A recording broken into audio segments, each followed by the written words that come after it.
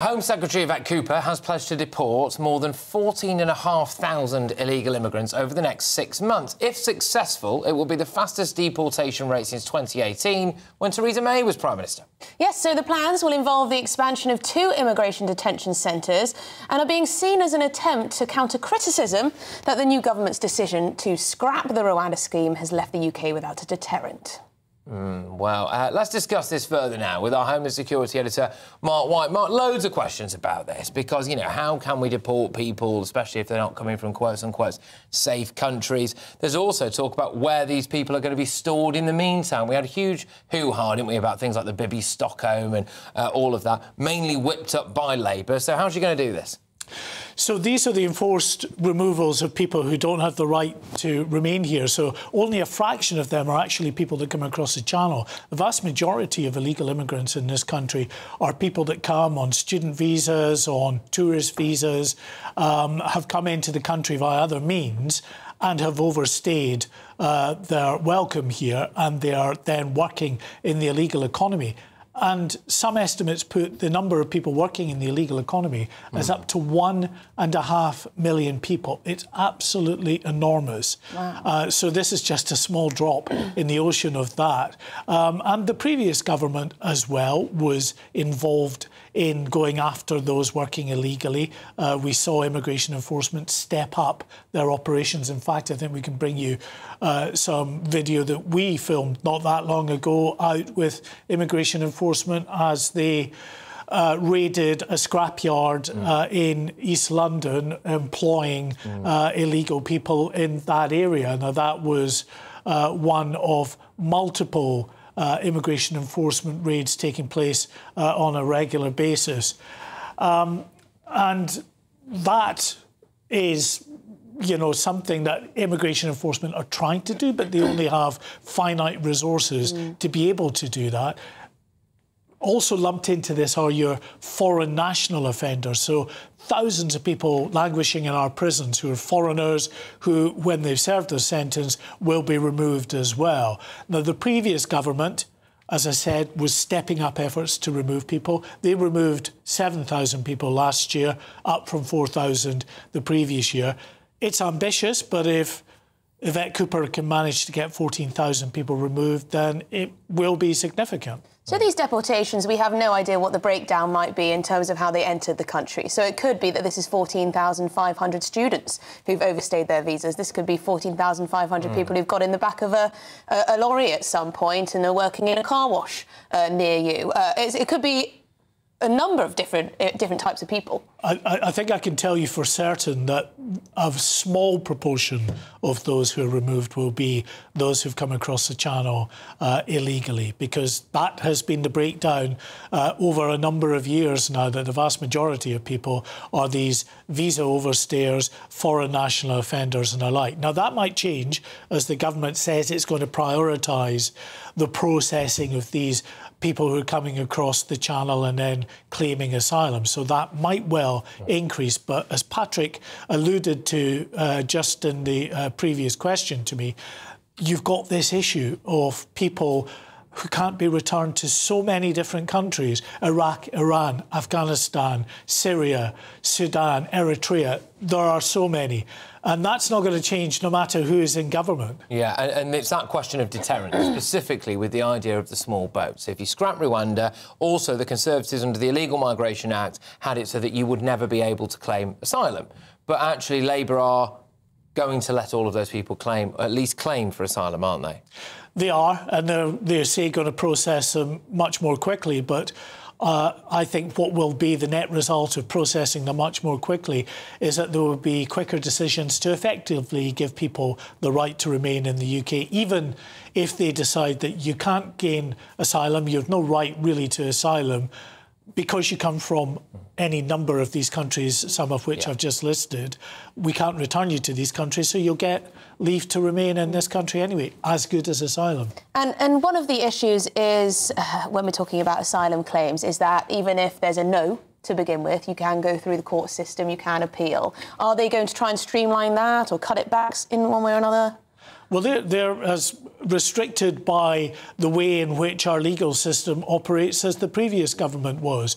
And they'll rapidly find that to be the case because, as you say, you know, with asylum applications, even foreign national offenders, the number of foreign national offenders that get released from prison and then under things like, you know, the UN human rights legislation on the right to a family life, are able to successfully appeal the decision to return them to Jamaica or wherever it might be, and they get leave to remain anyway. It's very frustrating for governments, and this government, like the last, will find out just how frustrating it is. Mark, I'm a bit confused because if you arrive in this country by irregular, illegal means, crossing the channel, that is written into law, as Patrick said, and but everyone who does that is allowed to claim asylum, then is there such a thing as an illegal migrant under this government?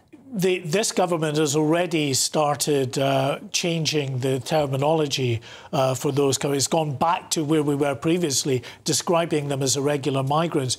However, the previous government, as we know, passed legislation, the Illegal Migration Bill, which determined anybody coming across the channel was an illegal immigrant and as such had no right to claim asylum.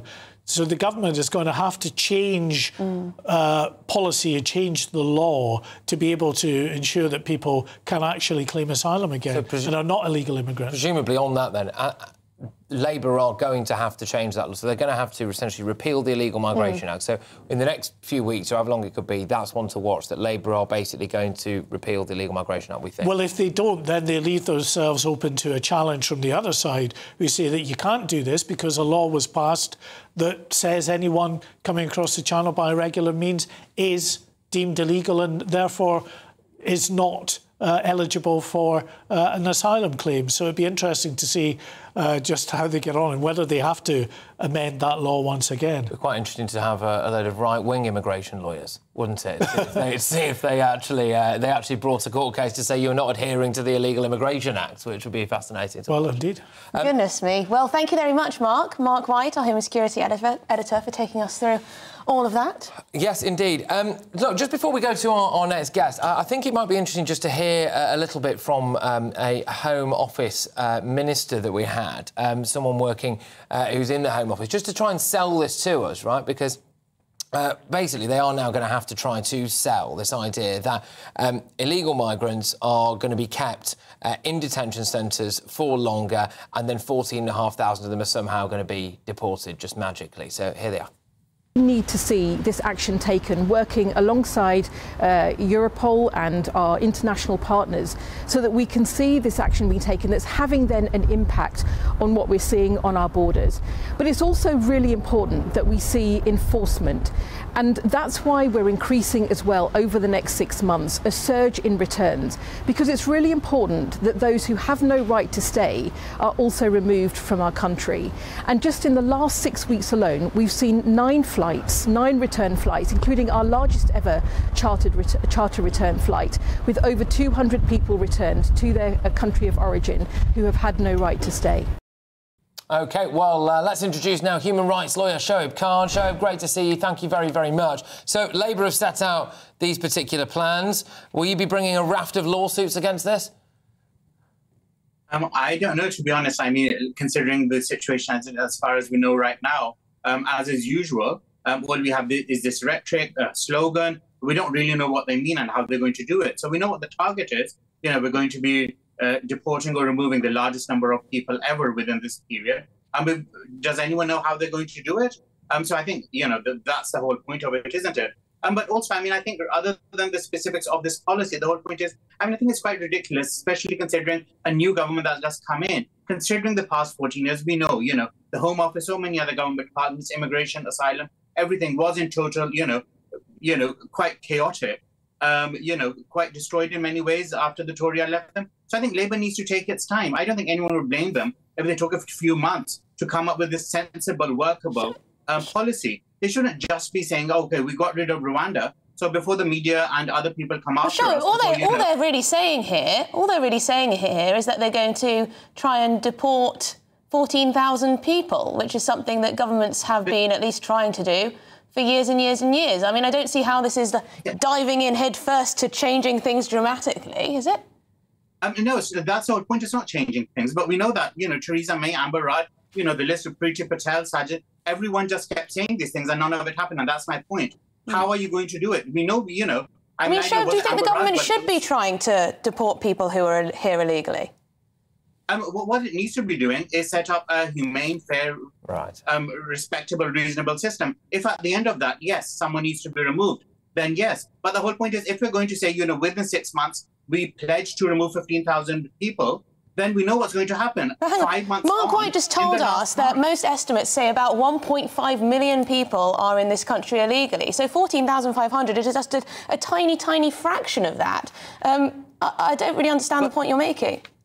No, the point I'm making is it's going to be the easiest people, the people who can easily be deported, and that's what they're going to go after. They're not going to deal with any complex cases. They're not, anyone who they think either doesn't have the resources to bring a legal challenge, someone who won't be able to fight against the Home Office. Those are the people they will be targeting. People just arriving in the country, for instance. People just arriving at airports.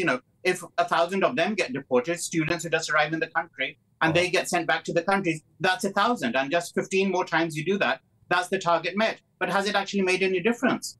Okay. That's the whole point. They're just going to be going after the easiest cases. And that's why I think these targets are ridiculous. The point is, take your time, set up a workable, humane system. OK. All right, Shoaib, thank you very much. Take care. That's Shoaib Khan, a human rights lawyer. Can I just say one thing very, very quickly before we go to our next guest? Go on, then. I think sometimes the psychology of some of these human rights or immigration lawyers is a case that's just happened literally in the last couple of days where an asylum seeker has been jailed for attempted murder after stabbing his own solicitor, OK? And that solicitor is quoted as saying that he feels sorry for that particular individual because he had a complicated 5 years of residency applications and he would have been granted permanent residence had he not stabbed him. And you think, what is the psychology of some of these people that are... Well, that's an extreme case. I've got working in the legal profession when it comes to this. I think that says a lot. I mean, I would agree with Shoaib that targets can be a bit pointless, but the idea that they should just take their time and spend years and years and years consulting on these types of things is for the birds.